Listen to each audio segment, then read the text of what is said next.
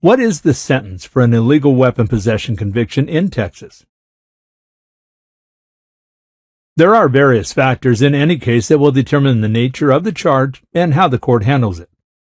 According to Texas laws, a criminal possession offense can be classified as either a misdemeanor or a felony.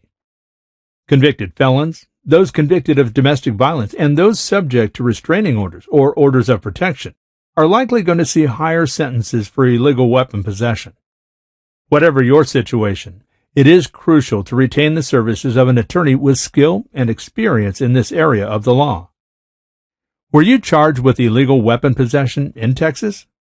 At the Traylor Law Firm, we understand what it takes to build a solid defense strategy to help you achieve your case's best possible outcome.